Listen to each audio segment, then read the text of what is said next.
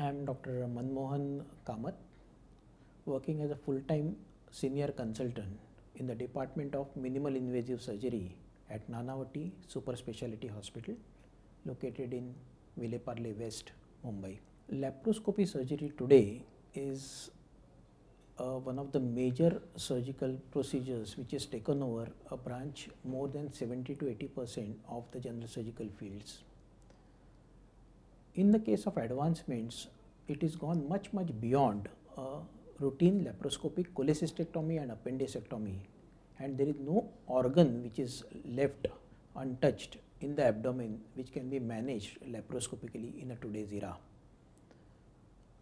Organs such as stomach, liver, spleen, intestine, all and everything can be managed, including the things in the parietal wall defects such as hernias can be managed beautifully with laparoscopic surgery.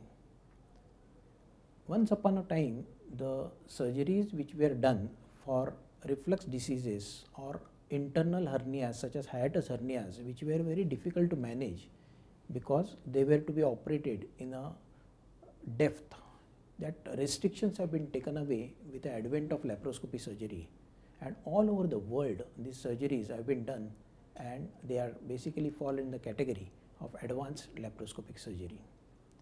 The surgeries for obesity, indigestion, for reflux diseases as I told you, or even malignancies for that matter, can easily and properly managed with the laparoscopic techniques, and with the use of today's technology it is very easy and becomes much beneficial for the patient that these surgeries can be carried out with the minimal invasive techniques.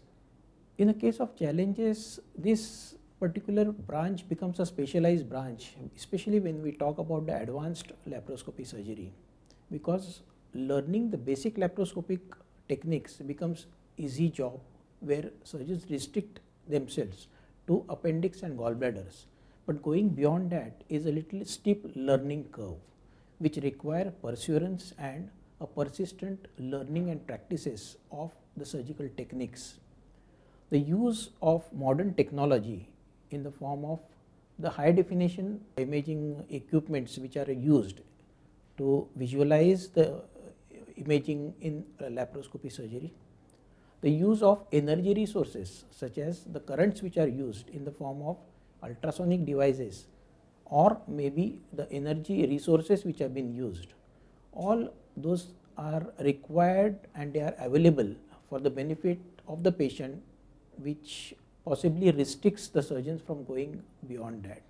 But definitely use of those techniques always helps this patient for better outcome, and anything in the abdominal cavity can be managed, including the pancreas, including the spleen, including any type of cyst which are there all over, retroperitoneal surgeries for that matter, the surgeries even in the form of kidneys or stones which are there, anything can be really achieved by this type of surgical techniques. Well, in case of advanced laparoscopic surgeries, what happens is that the time duration taken for the surgery could be little longer. The patients who are suffering from these diseases could be having a comorbid conditions at times, such as diabetes mellitus, cardiac disorders. The physiological changes due to use of the gases which are used during surgery and the duration which is used, it warrants, or rather it demands, that the patient should have intra and post-operative monitoring which is to be done properly. The minimal invasive techniques which are used can have the side effects or the damages which can happen during the surgery, could be have hazardous effects in the post-operative course, so they have to be done very carefully. The physiology of the patient which changes in the patients who have presented themselves during these cases, and the duration which goes on. So the CO2 concentration in the blood, by the use of monitors to monitor them intraoperatively and post-operatively, are to be monitored very carefully. These are the basic challenges which requires the proper pre-op assessment of a patient, choosing the patient for advanced laparoscopic surgical studies, and then further operating them on and post-operative vigilant monitoring are the basic necessities which are required in these patients. So availability of those things in the given circumstances. So anything can be done anywhere? No, it's not the thing. It has to be done in a proper place, in a proper circumstances, with the proper equipments. I think these are the necessities which are required for advanced laparoscopic work. Well, as regards the infrastructure which is required, it definitely requires good team of anesthesia, the post-operative ICU care if at all the patient requires one, and the monitoring as I told you. So having all those things definitely reduces the much burden and the stress which the surgeon undergoes in handling such type of challenging cases of advanced laparoscopic work. A good teamwork in the form of anesthesia, intensivists, and assistants in the form of nursing care, and otherwise all these things do carry. We are fortunate that in Nanavati Super Speciality Hospital we have such a backup facilities where we can have all these things together, which can give excellent results for a patient's recovery.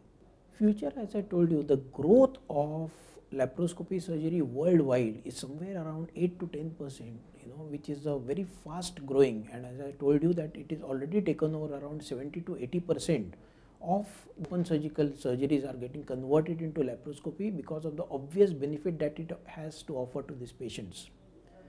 Now, as regards the invasion which is minimum, is from mini we go to the micro, that type of system what we follow, and from the trauma which is caused due to the present devices, we would like to minimize that. So the present or the futuristic approaches towards that which are already in the pipeline, which you see that robotic surgery which is come into picture, has definitely a good role to play, though they are restricted today to some specialized surgeries.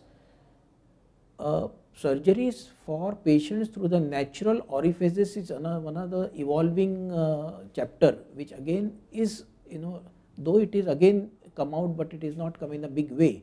So we are talking about something like entering to the stomach wall, or maybe something like entering through the vagina for abdominal surgeries, which is something a scarless surgeries. So these are the things what we are looking at as a futuristic surgery. So the robotic surgery, the capsule endoscopic surgeries, the surgeries through the natural orifices or NOTES as we call them, NOTES, all these things, natural orifices endoscopic surgery. So these are the things which are the future of the surgery, which will take us, give tremendous benefits to the patients, and virtually patient will be painless and scarless after these surgeries, what we see as the future of this surgery. Thank you so much.